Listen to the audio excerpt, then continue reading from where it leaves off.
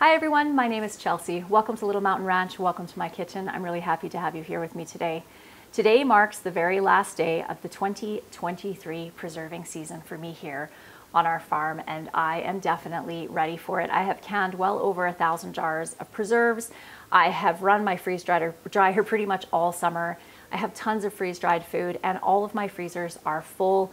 I'm feeling very happy about all of that, but also very ready for the slower months of winter.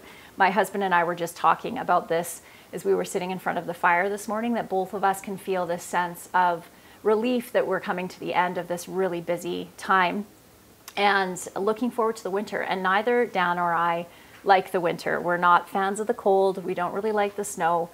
But this year it feels like it's kind of a forced slowdown time, which we are both very much ready for. I may end up doing a little bit of canning over the winter, but it will just be a few cans here and there. So for instance, when we make a turkey, I will take those turkey bones and turn them into turkey broth, and I will can those up. I'm not sure how many jars of beans I ended up doing this summer, but I might end up having to can up a couple of jars of beans. But for the most part, I'm going to be completely done with preserving until probably around the end of June in 2024. Today's recipe I'm really looking forward to because it's a new one to me, and it is one that comes highly recommended by many of you, and that is an onion jam, and I'm going to be using balsamic vinegar. I love balsamic vinegar, so I found a recipe that calls for balsamic vinegar, and I think it's going to be absolutely delicious. So we are going to be canning that up today. The other thing that we're going to be doing, you can see my freeze dryer trays set up over here, is freeze drying a whole bunch of onions. So if you'll remember, in the last video, I had a whole bunch of boxes of onions. Right now I only have one left. So I went through all those onions this morning and I separated out anything that I thought wasn't going to last well for storage. So anything that was starting to soften a little bit, or maybe had a little bit of green on the top part of it. So all of those went through the food processor. As you can see, there is a huge bowl of chopped up onions here. And I have some onions over here that are all chopped up that we'll be using for our jam. My plan with these onions, I'm just going to cover these back up because my eyes are already burning. My plan with most of the onions that I have down in the cold room is actually to chop them up similarly to this and freeze dry them. And my goal behind that is that I really despise chopping onions. Of all of the tasks that I have to do in the kitchen, that's probably my least favorite. I'm very, very sensitive to the fumes in the air from chopping onions, and I just find the act very tedious as well as being uncomfortable. So I would rather just do it all at once and then not have to do it for the rest of the winter. So that's kind of the goal with those, but this is a really good start on that. So I think what we'll do is we'll start with getting those into the freeze dryer, and I'll bring you down to the freeze dryer room and show you, for those of you that have not seen our freeze dryer room. We have a Harvest Right freeze dryer, and I do love it. I have to admit that canning is definitely holds first place in my heart as far as a preservation method, but the freeze dryer is absolutely fantastic, and I have used it, like I said, pretty much straight all summer long, and I have tons of food put up for the winter and for long-term food storage as well. Most of the things like the onions I will be using throughout the winter, but a lot of the things that I stored for freeze-dried food like eggs and milk and things like that are actually for our long-term food storage. But there are some things that I did that we'll be using, like I said, throughout the winter. So this is a mix of red wing onions and Walla Walla onions. So the plan is I am going to get all 8 of my freeze dryer trays filled up, and 4 of them will go into the freezer to pre-freeze, and the other 4 will go straight into the freeze dryer. When I'm filling my trays, it's recommended to not fill them up over the top of the tray, and for the most part, that's the way I've done it. If I have herbs or something in here that is dry and doesn't take a lot of freeze drying time, I might stack it up a little bit higher. Oh my goodness, I think I might need my goggles just for filling these trays. Good grief. Hi, sweetie. Hi. How's it going? Good. Little cold, right? My daughter is here, my eldest daughter, and she has come out today to help. We're going to remove all of the cupboards from the kitchen and start stripping them down because, like I said, we're going to be repainting the entire kitchen, putting on a new countertop and a backsplash, and I'm really, really excited about it. Have you been, is it 2 years? I was just trying to think, really? Yeah, for the last couple of years, and so she's got more skills than I do, so she's gonna help me with this project. Okay, so I got all 8 of the trays filled over here, and I still have a fair bit left, so I'm actually just gonna put these ones in Ziploc bags, and they will go right into the freezer. I am so thrilled with my onion harvest this year. It was my best onion harvest I have ever had, which is marvelous. I love this time of year because things start slowing down a little bit, for one, which is really nice, but also because my pantries are full, and it's such a satisfying feeling after working so hard over the summer months. Actually, starting back in February when we first put the seeds in to the grow room. Speaking of which, the grow room is all planted up with greens for the winter. So I've been doing microgreens. I also planted 3 containers of basil so that I can have fresh basil. That will just go on the windowsill. You do need, at least in our area where we get very short days in the winter, some type of extra grow light. My grow room has grow lights in it, but even for up here when I have my herbs and things sitting by the window, I have a grow light, which I'll show you by the time when we get to that point. But because they do need a good at least 10 hours of light. It's not so much for the woody herbs that are kind of going into dormancy over the winter, but for anything that you're going to be starting, like basil or anything like that, they do need lots of light. So that felt kind of nice to get my grow room started, and it is a fairly low input thing to have because we just have the lights set up on timers, and now that we have the sink downstairs, we're just doing a big renovation project downstairs, and the sink's all installed for being able to do my watering and stuff fairly easily down there. And it's kind of nice to have greens growing in the dead of winter. But we'll give you guys a full tour of that when we do our pantry tour next week. Okay, we got a few onions left in here. Enough to do one more bag. Be missing for the next couple of videos. My cupboards are going to be missing their doors, and we're also, of course, going to be stripping all of the parts that everything slides into as well. So it's going to be kind of rough looking for the next few videos, but hopefully it won't take us too long to get it put back together again. I know that on this you can't really see how worn, or maybe you can, I'm not sure, but how worn out this paint job is, but it very much needs to be done. Let me show you. The paint is peeling off everywhere. Just looks just awful.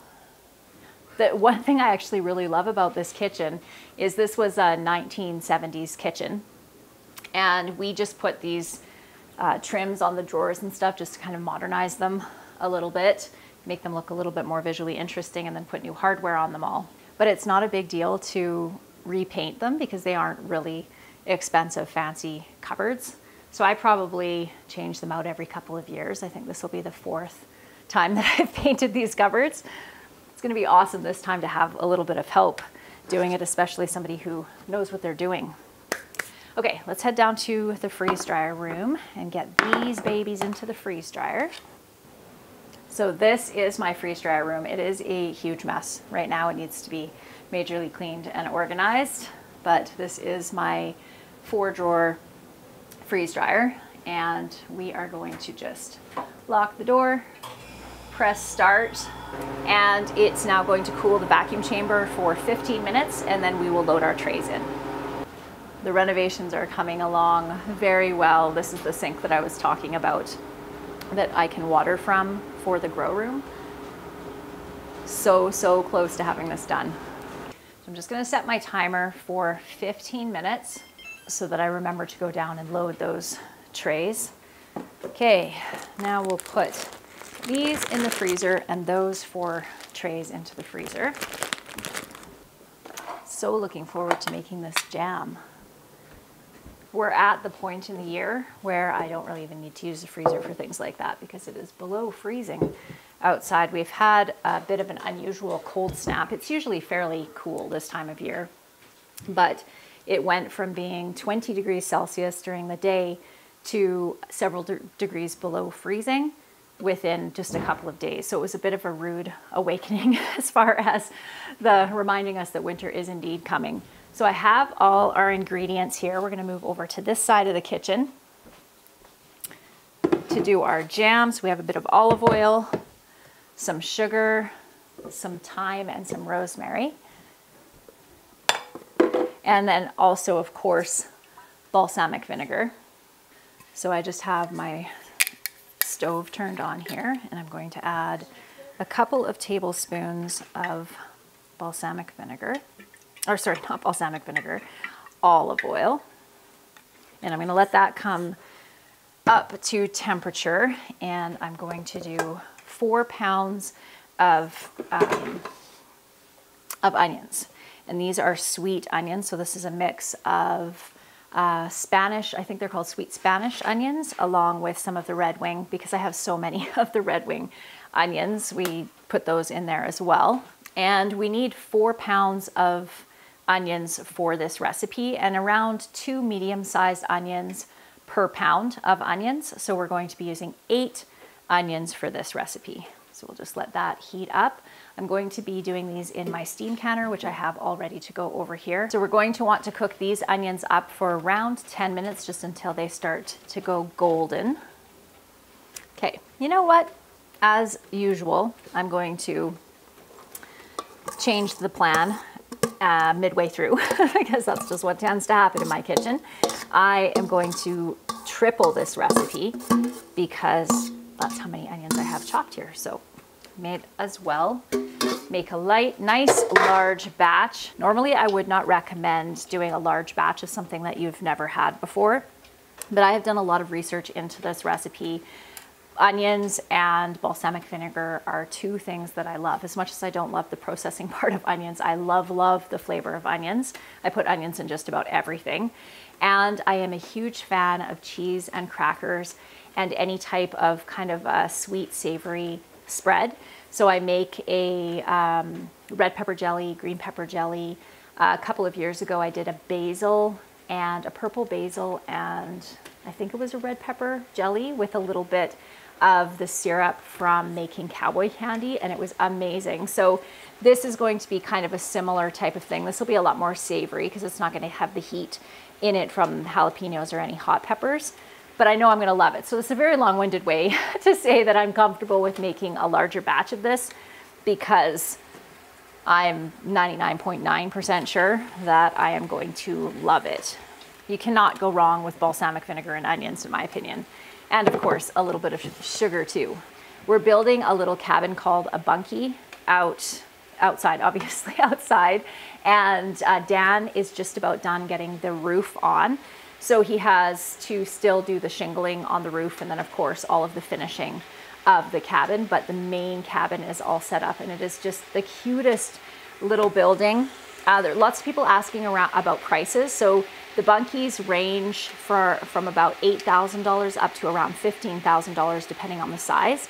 And they come with absolutely everything you need to be able to build them, except for the foundation platform and also the shingles for the roof, which makes sense since a lot of people want to make sure that they match their house or whatever. So we are going to be doing the asphalt shingles the same as we did. We had our roof redone last summer, I think, and they're kind of a black gray shingle. So we're going to be doing the same thing on the bunkie. Lots of questions around the insulating of it and also heating it. So when we go up there, I'll answer those questions and show you our plans. Okay, so we're just going to put a lid on that so those fumes don't just come up into the air and burn my eyes. Double checking our recipe here. Okay, so, we're also gonna need some salt and some black pepper as well. One of the things that I always do when I am doubling or tripling recipes, and this goes for anything, whether it's a canned recipe or a recipe that I'm making for dinner, is when it comes to the herbs and the seasonings, I generally don't double or triple them right away. I'll put in the base amount, so whatever the base recipe is. So in this case, it was 4 pounds of onions. I'll put that amount of or whatever amount of herbs that it's calling for, and mix that all in, give that a few minutes so those flavors can develop, taste it, and then make a decision about how much more I want to add. And then I'll just add little bits at a time until it's the flavor that I want. I find if I add the amount of herbs or seasonings that it calls for the, say, the tripled recipe, it's way too overwhelming or overpowering. So that's just something that I do. So I'm just gonna give this a stir. Our timer just went off for our freeze dryer. So we'll leave that. I'm gonna turn that up a little bit more.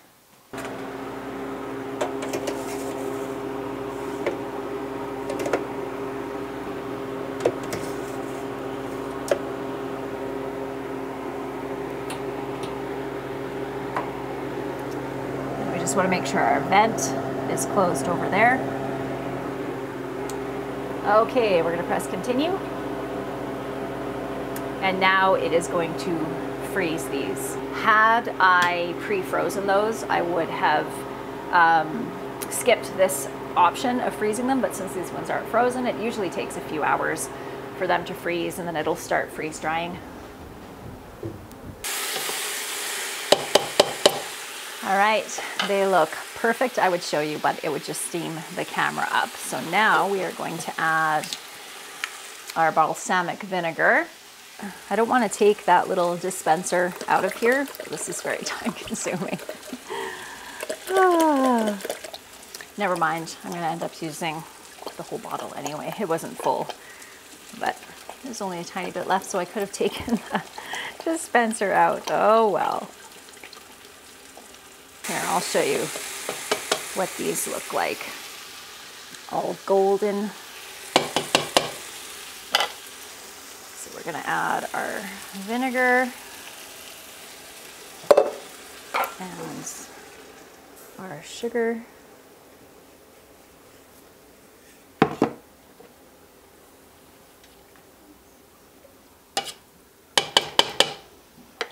Okay, now we're going to add our rosemary. Let's crush this all up. And thyme.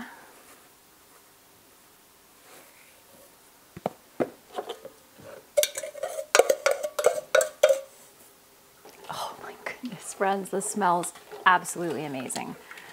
Oh my. So we're going to cook this for 45 minutes. Add a little bit of black pepper, a little bit of salt. I bet you this would be delicious on a toasted baguette. So now we are going to cook this down, get it up to a simmer, and for 45 minutes until it's nice and thick. Oh, it really does smell amazing. Just gonna give it a little bit of a taste. I'm gonna keep the lid off of this so that it can reduce a little bit. Couple drops of vinegar left in there. Tidy up this mess, and then we will head outside to go see what Dan's up to. We just missed Dan. He actually went in the house to go grab a bite to eat, but I will show you where we're at. Oh my goodness, it's so sparkly. Oh, beautiful, cold, but beautiful. But I'll show you where we're kind of at with what we're planning with the power for the cabin and the heating. So if you'll remember, over in our cabin over here, we have a Bluetti power system. So we are going to be putting another Bluetti power system in this cabin as well. And our goal is to eventually hook both of them up to our big solar array that's going to go right here, that's going to power our house, so that the whole property will be on solar. We're always going to keep our hydro as well as backup. And then for heat, we are going to be installing a little wood stove right in this corner here. At least this is where I think we're going to put it. And they're specifically designed for small cabins like this. And then we'll also have backup electric heat in here as well. So the walls themselves are not insulated, but the floor is insulated and the ceiling or the roof will be insulated as well. So we think because it's only 220 square feet total space that we should be able to keep it nice and toasty warm with wood heat and backup electric heat as well. And the other thing is this cabin is going to be primarily used in the spring, summer, and fall months as well. But if anybody did want to come out in the wintertime out here, we're hoping to have it nice and toasty. So we do have some of the hardware on for the windows here. And these windows open right up like that for in the summertime for lots of airflow. We do have lots of trees around this cabin, so it should stay fairly cool in the summertime. Okay, we are going to head back down to the house and finish up with our canning. So we have about 4 minutes left on our timer before our jam is done, but it's thickened up nicely. So I'll show you when we're going to put it into our jars. And I'm going to use 1/2 pint jars because I don't use 1/2 pint jars very much. And I have a ton of them and I'm all out of pint jars and I don't want to go buy more canning jars. So I may as well use up what I have. And also I suspect that this is going to be an adult flavor kind of jam. I know that I'm going to love it. I think Dan's probably going to like it too, but I can't see very many of the kids liking it. So having small jars like this is going to work perfectly. My goodness, this smells amazing. I think this is going to be really good on pork as well.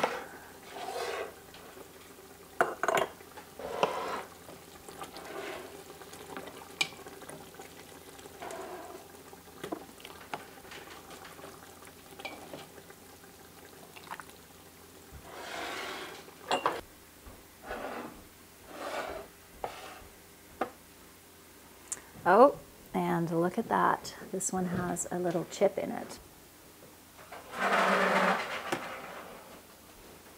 One other good reason to wash the rims of your jars, because you can feel them if there's any little chips. That's actually happened to me a couple of times, maybe 2 or 3 times this year.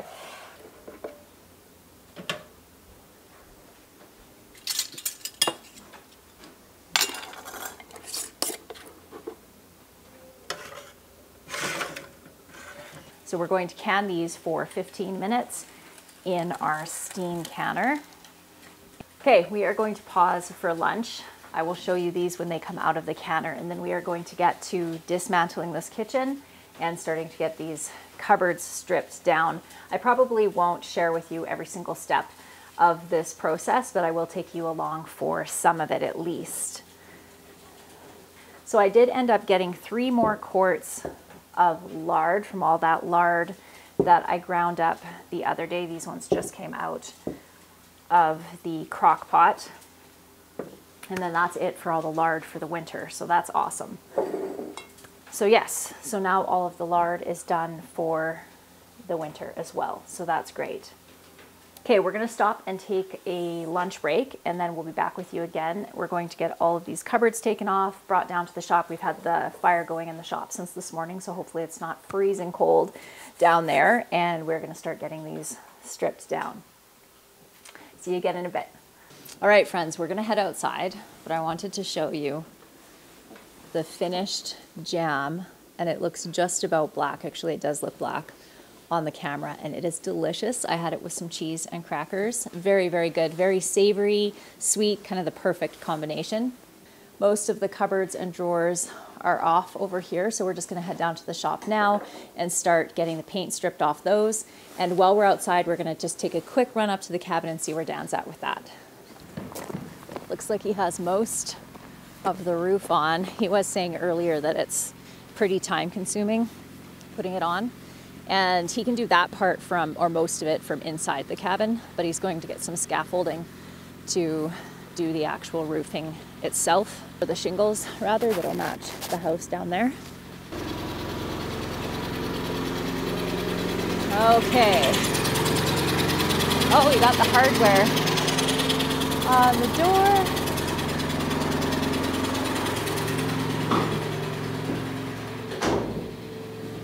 Hello? Okay. Lots of the roof is done. Doesn't that look so cute? Looks so good, hun. Look at that, it looks so good. I love it. I'm just gonna head down to the shop and start stripping off those doors. Bye. I just love how cute that little cabin is. We're really just trying to beat the snow and get that roof on because we can putter around on the inside. I mean, it's pretty much finished on the inside already, but we can putter around with that once the snow falls and we have some heat in there. Look at how beautiful it looks. So beautiful. Okay, I'll show you what we're using here.